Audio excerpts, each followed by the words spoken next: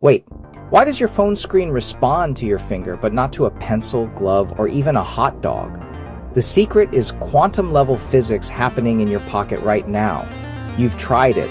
Your finger works flawlessly, but that pencil does nothing. Your phone isn't being picky. It's sensing the electrical signature of your body. Your body acts like a conductor, carrying about 50 to 100 volts of electrostatic potential. Touching the screen disturbs an invisible electric field, detectable at the quantum level. Under the glass lies a grid of electrodes, creating a uniform field. When your conductive finger approaches, it absorbs some charge. This capacitive coupling changes the field, and your phone measures that tiny change.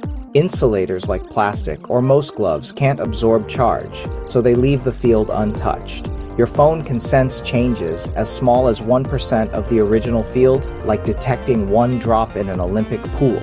Every swipe is literally a quantum conversation. Your finger's electrical signature tells the phone where and how you touch instantly and precisely.